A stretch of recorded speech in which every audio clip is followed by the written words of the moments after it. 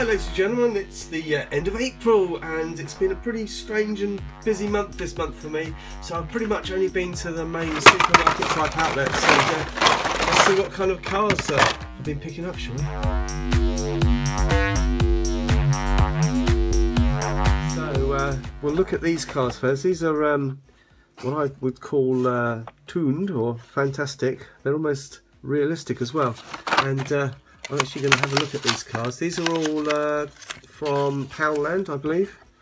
If you look on the back there, there's the American car. No, it's not. It's kind of a European. I was going to say American, but that is very international, isn't it? I haven't really looked at these, you know, before I showed you. Look, Canada. Patum. There you go. Well, it's been a very Canadian month. If you've watched my last video, you'll see why. Yes, thank you again, Monsieur Diecast, for such a blast. And I had to open this little thing up. This is mental. This is a little Formula 1 car, presumably with the tuned engine on the back there. When I first saw this car, I thought that was saying Asda. But now I look at it again, it's Asada. And she's called Head Starter. And another reason I picked this one up as well, because it reminded me seriously of the old super fast cars from way back with the big head. If you remember, there's a Volkswagen and a Mini. I've got them both in my collection. I thought that was rather peaky sitting next to them.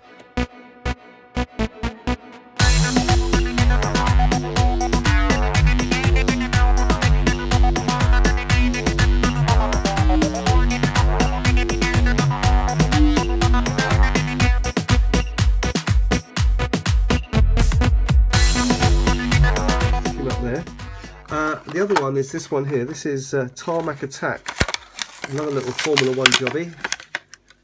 So we'll have a look at that as well. This seems to be a bit more of a recent Formula 1 car, probably from the you know, from the Nowies. Very, very interesting, squat little thing. Quite cute. Not my usual kind of purchase. What's that say on the base there? 2012. So yeah, of course, yeah. It's been around for a while. Very nice. Kinda. Again, it's got a little man in there, but not quite as funny as that little man. I rather like that little man. And we also bought this one here. This is the Lamborghini Countach tuned variation. I like Lamborghinis, and I thought I might as well just pull the trigger on this one, because I've never seen one in the flesh. So I believe there's a new version as well, red one out as well already. I like the way this has been tempered up and detailed. There's something very, very cool about this piece, you know. I just don't, it entertains me.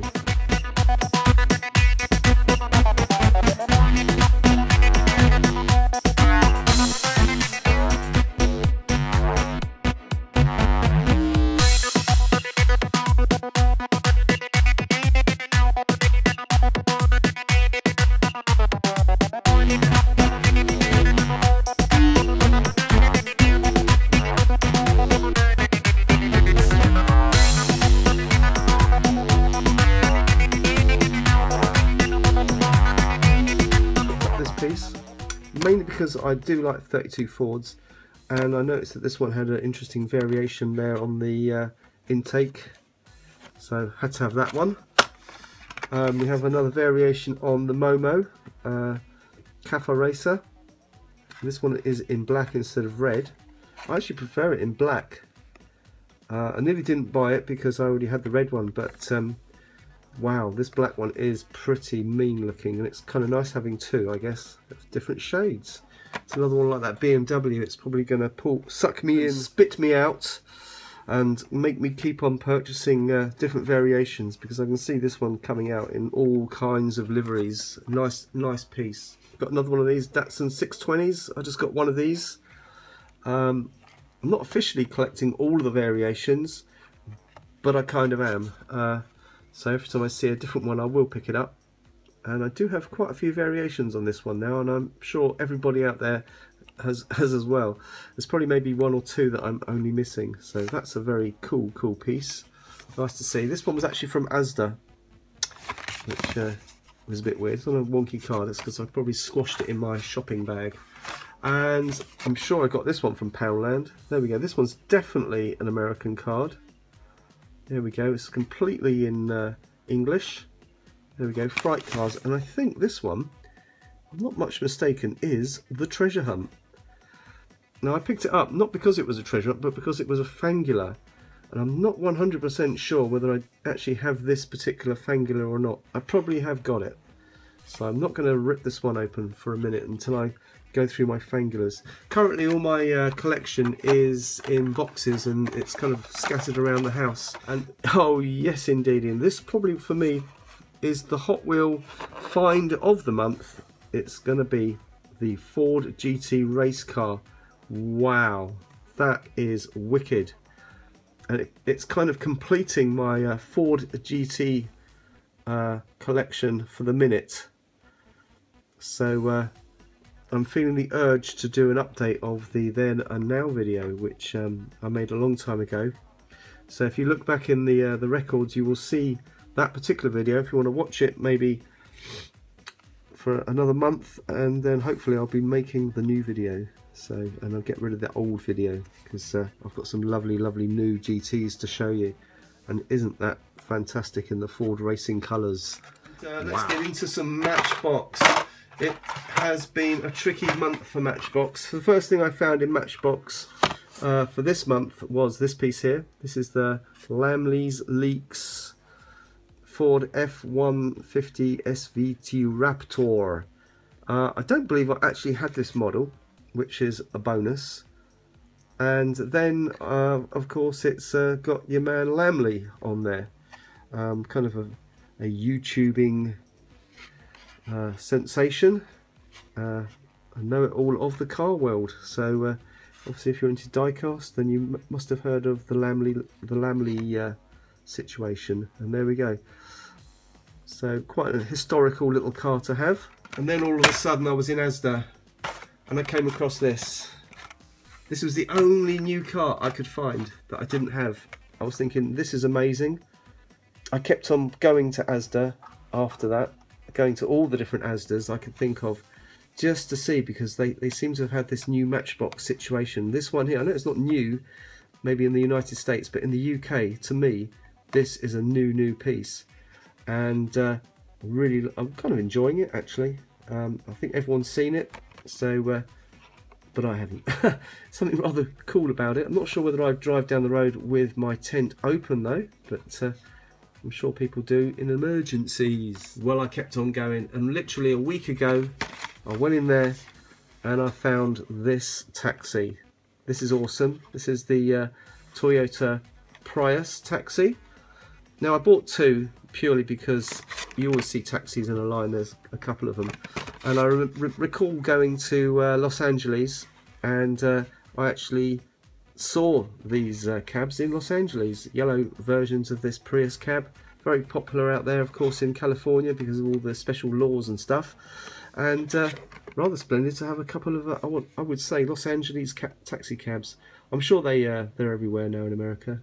It's just I haven't really been anywhere else other than Los Angeles and Florida. I don't recall seeing them in Florida, to be honest. And there you go, really cool, with the little taxi sign on the top there. I don't know if it actually says taxi, does it? It seems it might well do actually. Who knows? It does, doesn't it? Does it? Who knows? Oh, come on, let's get one out. Hanging around like that. Let's check it out properly. Nice. Now, I do recall this one came out in a green livery before. Well, I don't think that does say, oh, it does say taxi. There it is. You can just make it out. Taxi. Yes, indeed. That is a very tight little car. I love it. I can't remember it actually having the taxi sign on the original release, which is unusual. But good to see though. Actually, Matchbox doing a very cool job on this one. Nice and simple, but all the stuff you need is there. Really like that one.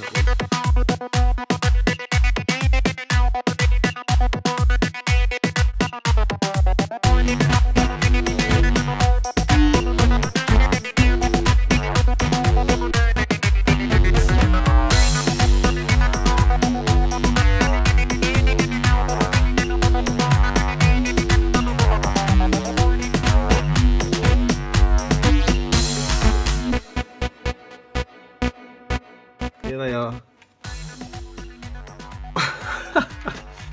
I'll move on to that one next.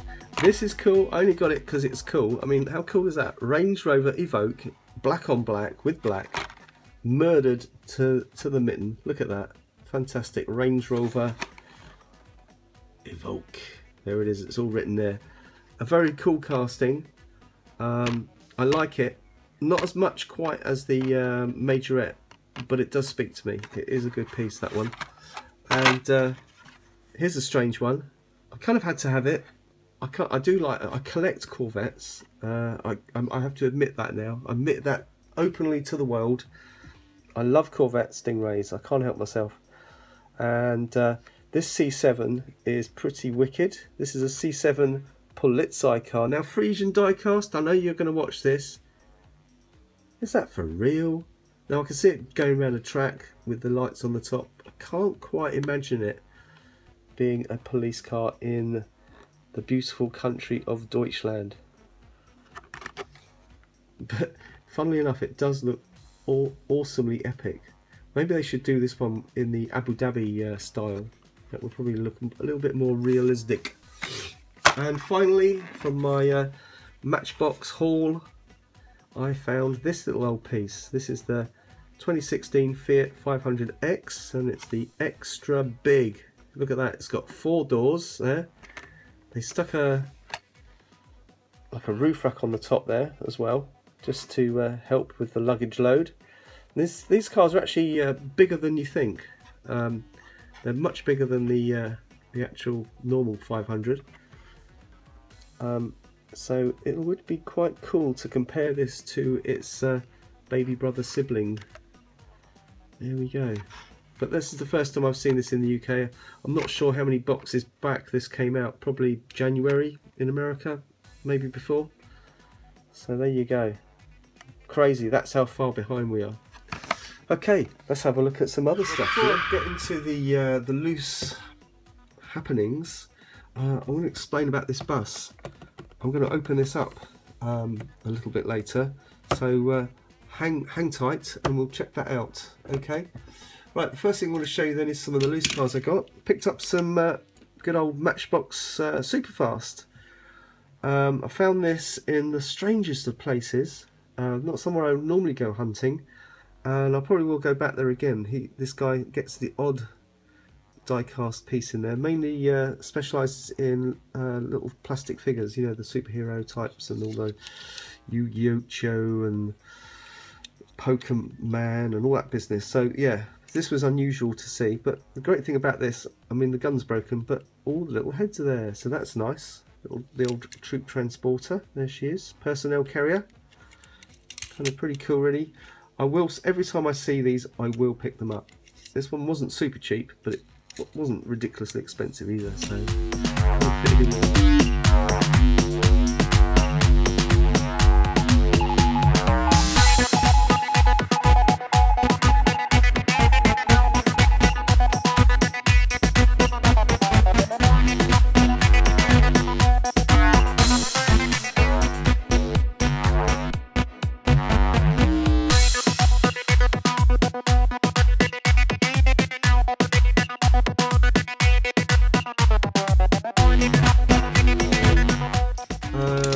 Car booting, Carbuto. Yes, I found 3 cars, spent a total of 60p.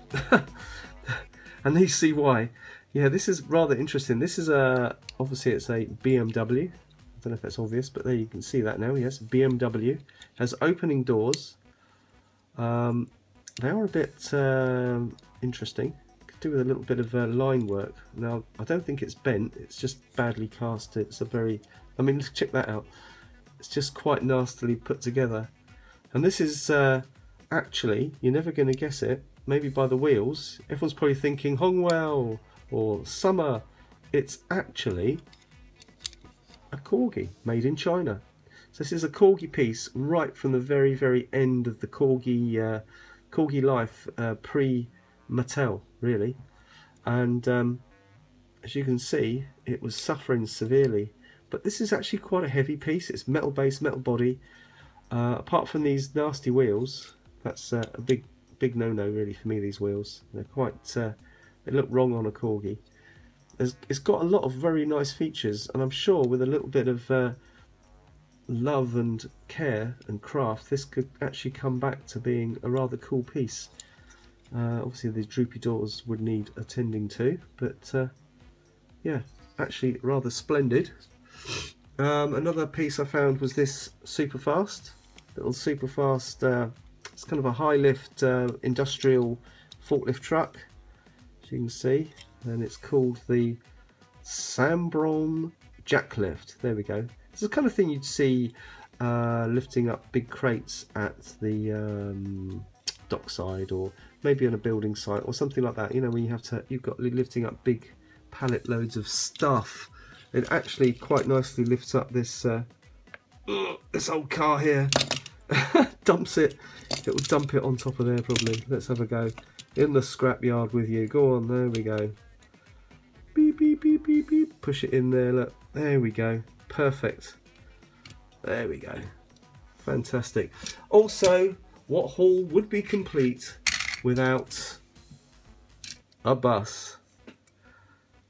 Brilliant. It's a blue bus, which is great because that makes a change from the old red buses. You see blue buses around. I think Blackpool has them and places like that. So yeah, it's just a little bit more unusual.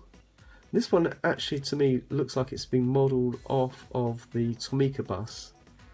Could be wrong. It could actually be the real toy version. I'm not sure. I know I've seen this cast line around somewhere. It actually says on the bottom just made in China. It's a Wilkinson piece. So it could be pretty much any kind of manufacturer that's jumped on the wagon here and just printed up a load of cheap cars for them. But I think if I remember rightly, I've seen this one in like a little 3-pack. You get like a taxi, a bus, and a postbox or something silly, you know. A policeman waving at your parking man with a parking ticket thing waving it. I can't remember. It's just a funny little London set. But yeah, Wilkinson's. There you go. I'm sure is it a real toy? I can't remember. But anyway, nice to have just the bus and not all the other rubbish that went with it in the little set. And finally, probably the best Superfast I found is this piece here. Now I know, yes, the signs are a bit worn, the stickers are falling off a little bit. It's a little bit chipped, and that is a bit worse for it. It hasn't got a ladder, and what else is wrong with it? Quite a few things really. Bit scratchy around the windows. But fantastically enough, this is the transition piece for this. This is number 57. Way back, one of the earliest pieces I found was the black plastic wheel version of this, and I've got a few variations of that, and I've also got one of those with a ladder. But incredible, I found this piece here, and this is great transition work because this has got the special black tabs that hold the Superfast suspension in place. As you can see, it's got the skinny Superfast wheels from the early 1970 period, and this is probably, you know, probably survived a year before it was taken out of service. So actually this particular piece is actually probably very rare with these little wheels on. So condition not particularly brilliant, it's not particularly bad though. In fact, in some ways I think it's probably better than some of the black plastic wheel ones that I've ever found. But still nice to see, and scarily this one has a plastic base, which as you can see there, kids weren't used to plastic bases in those days, especially on their Superfast. We always liked our metal bases, so I'm sure this one probably got extrally pushed in there by accident probably. But anyway, there you go, and that is the number 57. I'm going to say yes, there we are, the Land Rover fire truck. The old nose sitting right over the top of the engine. Splendid.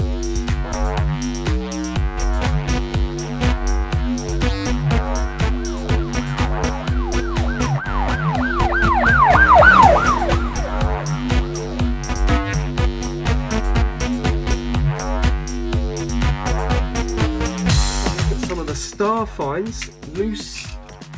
Literally picked this one up today. This is a Siku Audi R8 Spider.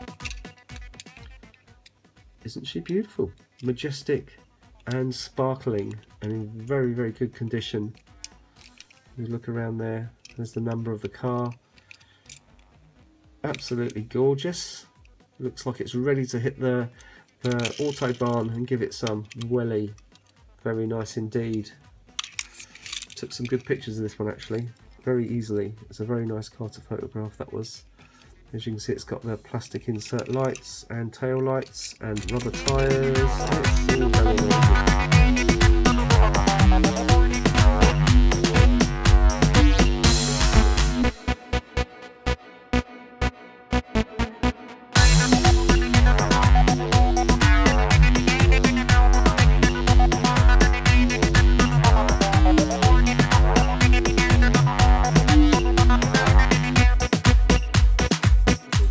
Beautiful. Okay, talking about Siku, I found this one. This is from my shop. This is super cheap as well. I'm going to save this one for the Siku Shorty series, which I'm going to be doing shortly in a Siku situation. Very nice. This is a combine harvester. I've never seen the Siku combine harvester before. So that is going to be interesting for them people that like farmyard gear. Greenlight Supernatural Chevrolet Impala Sports Sedan. That flag does not come with it. It's just something I found at the same time as I got the car. I went to an American diner for lunch that day, pretty much straight after I bought this car from the same shop, ironically, as I got this thing. And it was sitting there. This is what I was after. I put it on the shelf. £5. I thought that was pretty good. It's a Loot Crate exclusive. We'll look around the box very quickly. Actually, I should have shown you that, shouldn't I? Gives you all the interesting information. It tells you that this car has been specially made for Loot Crate, and gives you a little bit of history of the car itself. So you can pause there. Pause. And there we go. It's 2015 model. There we go. There we go. So it's very unusual. It's special in a box like this, so it can fit in a special Loot Crate that you would get probably, I don't know, on Amazon or something like that. They send you a load of junk from America to peruse through, and this obviously was in there, and the person who got this must have thought it was junk and decided to part with it. And more's the merrier, because I'm happy to pick it up, because this is, for me, this is not junk. This is awesome. Fantastic. Looks engine bay detail. What really appealed to me was the interior. Look at all that detail inside there. Wow, it's all going on. Everything's in there. All the seats. That's fantastic. Two-tone seats. You've got dashboard. Everything. It's all happening. It's got lensed rear lights and painted just on the metal front lights. Funny thing about this one, what I've noticed on all these models, other than this one's got a plastic base. I think all the other releases I've seen have also had metal bases. And another interesting thing is that tail. Can we actually see the license plate on there? Let's have a look. It is indeed the Kansas license plate. There we go. And with that, I think that might mean something to other people, because there's an Ohio license plate as well. So there you go.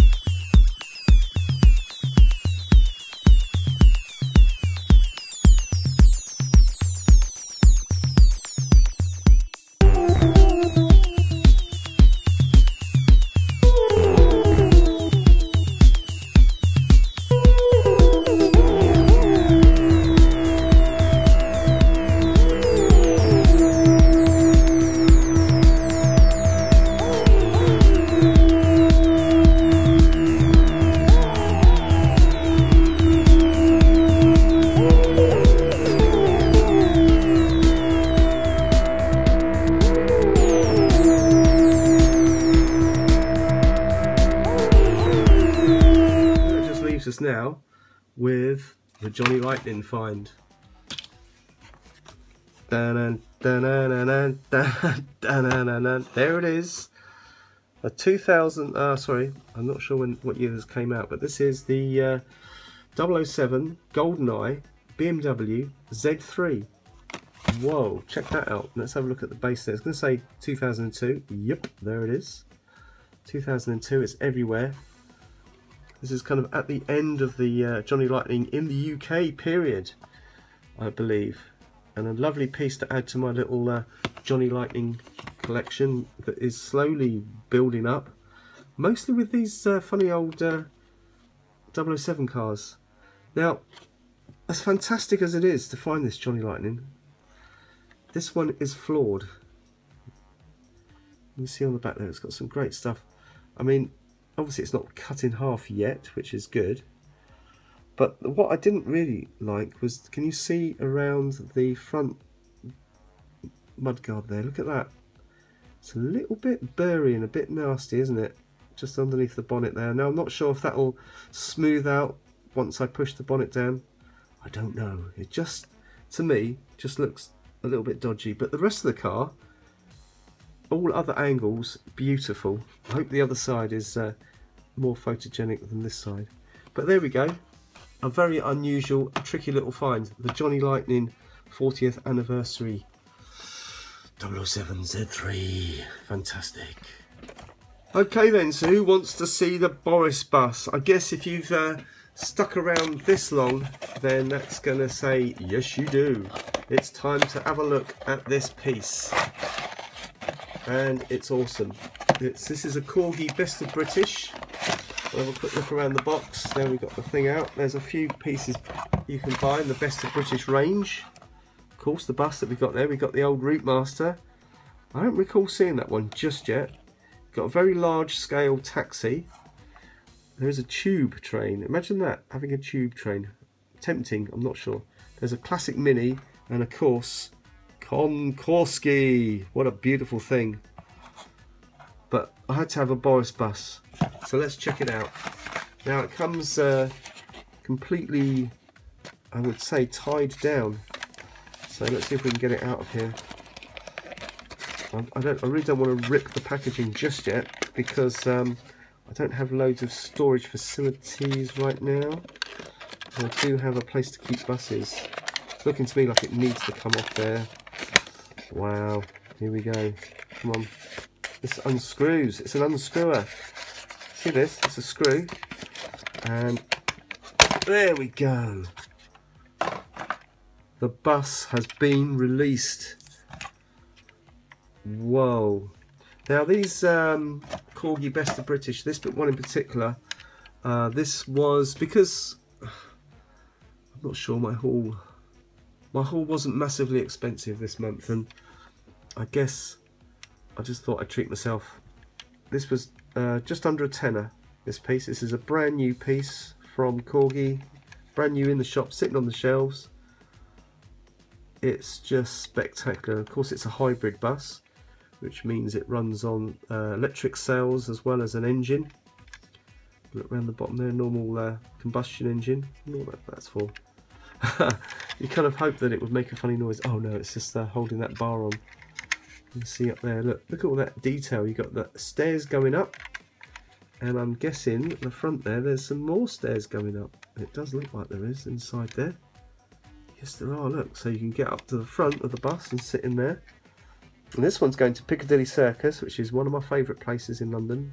I always seem to end up in Piccadilly Circus. And you will see these buses in Piccadilly Circus, Oxford Circus, Leicester Square, all that area.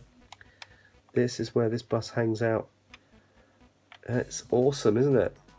And the best thing about this is, I'm sure, 99% sure, that these buses are running in at around about 1/64 scale. So here's your bus. Here's a 1/64 Impala pulling up next to it. There you go. Wouldn't it be nice if it was 1/64? Wow. It kind of looks like, if you think now, that's the thickness of the road. Here's a car. I would guess that that is around about 1/64. It doesn't look silly. It does not look silly up against that car. It sort of looks about right. There we go, look.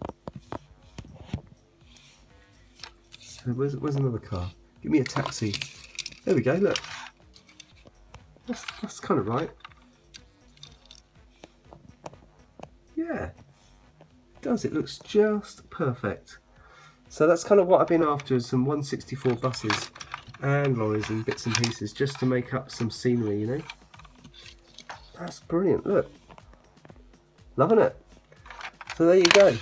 There's the Boris bus. This is K5 saying thanks for watching, and hope you enjoyed this month's haul. It has been a little bit limited, but I've done my best to pick up some nice stuff. Look at that. There you go. So ta-ta for now. Bing bing.